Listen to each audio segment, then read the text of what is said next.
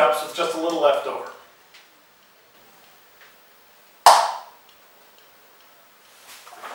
I need to make a pie crust for my pie.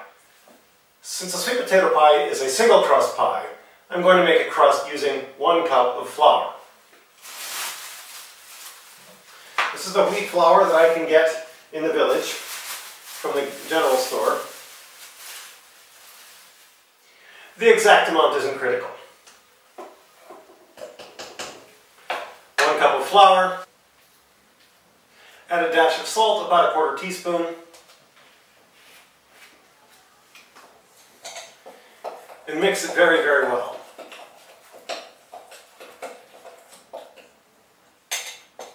Then you add cooking oil.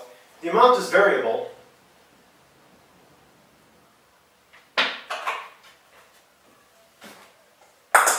The important thing about the cooking oil is that you want the dough to be crumbly but not clumpy. Then you add as little water as you can to make the dough smooth.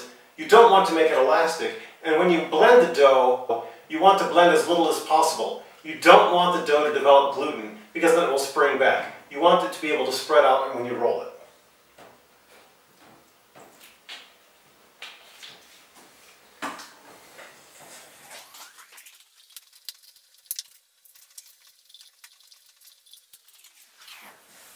So this is a good start. The dough is starting to pull away from the sides of the bowl. I may need a little more water.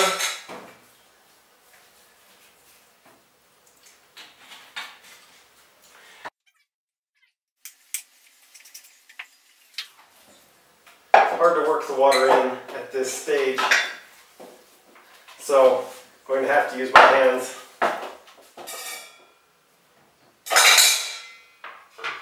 To roll out the dough, I don't have a counter, so I use my cutting board.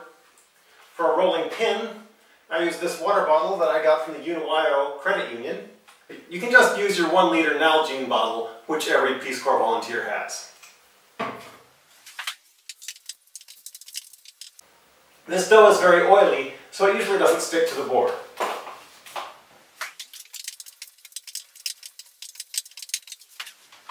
I seem to be lucky today. This batch is rolling out very nicely.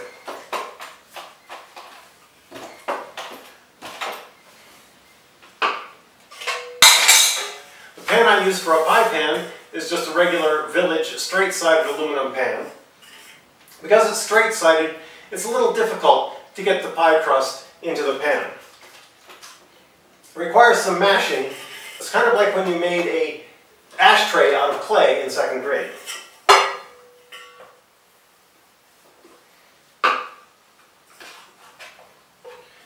So I try to center the dough in the pan, and then it's just a matter of using your fingers to pull it up the sides.